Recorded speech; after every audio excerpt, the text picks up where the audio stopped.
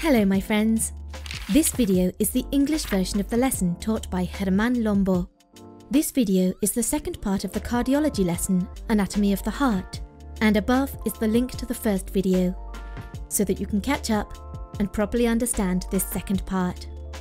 But, as a brief summary, I'll remind you that we looked at the following points. First, we gave an overview of the heart to understand its structure and general functions. Second, we looked at the location of the heart.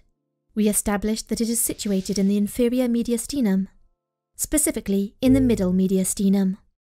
Third, we discussed the pericardium and the layers of the heart. We studied the pericardium, the fibrous membrane which covers the heart. And what's more, using Lego, we learnt about the different layers of the pericardium, as well as the layers which form the walls of the heart.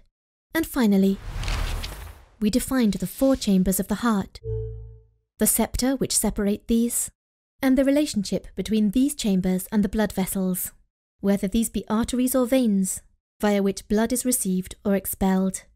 So, now we are ready to continue our lesson by looking at the valves of the heart. So let's expand our knowledge. I'll begin. Valves of the heart. So now our heart structure is a little more complete. But look, in white we highlight some details, which are found between the chambers and between the vessels and the chambers. These elements represent the valves of the heart. The valves work by controlling the flow of blood and prevent, for example, blood returning to the cavity it originated from, thus ensuring a unidirectional flow of blood. Broadly speaking, there are two types of valves that you should know about: the AV valves and the semilunar valves. The AV, or atrioventricular valves, can be found between the atria and the ventricles, and the semilunar valves are those which are found between the ventricles and the vessels. Here is a breakdown of the AV valves. First, the tricuspid valve, which regulates the flow between the atrium and the right ventricle. Then, we have the mitral valve, which regulates the flow between the atrium and the left ventricle. In contrast, the sigmoid valves, or semilunar valves, can be described as follows: the pulmonary valve, that regulates the flow between the right ventricle and the pulmonary trunk, and the aortic valve, that regulates the flow between the left ventricle and the aorta. To put it simply, the valves operate by alternating between an open and a closed state. Note that, in this case, the mitral valve is open, allowing blood to flow to the left ventricle, while the aortic valve is closed. The aortic valve then opens to allow the blood to flow out of the ventricle, whilst the mitral valve is closed. Let's go over this process so that we can fully understand how the valves work. First, blood goes from the right atrium to the right ventricle, passing through the tricuspid valve. Second, blood goes from the right ventricle to the pulmonary trunk, passing through the pulmonary valve. Third, blood goes from the left atrium to the left ventricle, passing through the mitral valve.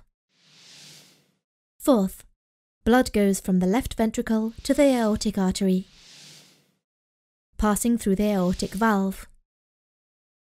It is worth noting that the structure and operation of the valves will be examined in much greater detail in our internal configuration video. So, based on the route that the blood follows, we can describe the concepts of minor or pulmonary circulation or major or systemic circulation. Pulmonary circulation moves blood between the heart and the lungs. It begins in the right ventricle and takes poorly oxygenated blood to the lungs for hematosis to occur. The oxygen-rich blood then flows from the lungs back to the left atrium. Meanwhile, systemic circulation moves blood between the heart and the rest of the body. It begins in the left ventricle, sending oxygenated blood out to the different organs and tissues, and returning deoxygenated blood to the right atrium through the venous system. Arrangement of the chambers and faces of the heart. Now, one of the things that most confuses students is understanding the spatial layout of the heart and its different chambers. On the left-hand side, you will see some cubes which represent the 4 chambers, and we will use these to facilitate the understanding of this section. The cubes represent the right atrium, right ventricle, left atrium, and left ventricle. First of all, we have to understand that the heart is not vertical. Rather, it is inclined slightly to the left. And secondly, you should know that the chambers are not arranged in a perfect parallel shape, one next to another. Rather, there is an overlap, in which the right-hand chambers are located slightly in front of the left-hand ones. If we look at the images of the right half seen from the front, we will mainly see the right-hand chambers, that's to say, the right atrium and the right ventricle. And if we take a left, lateral viewpoint, we can see how the right ventricle clearly overlaps the left ventricle, and we can see the left atrium better. This is key to understanding the different sides of the heart, which we will study next. The heart is classically described as a pyramid, in which the tip, called the apex, is pointed forwards, left and downwards, whilst the base of the pyramid is pointed backwards, right and upwards.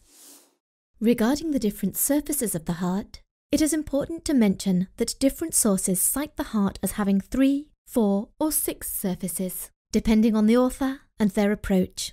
In this case, we will describe the heart as having 4 surfaces, since it greatly facilitates the general understanding of the subject. In this case, the heart will have an apex, a base, and 4 surfaces: an anterior surface, an inferior surface, a right pulmonary surface, and a left pulmonary surface.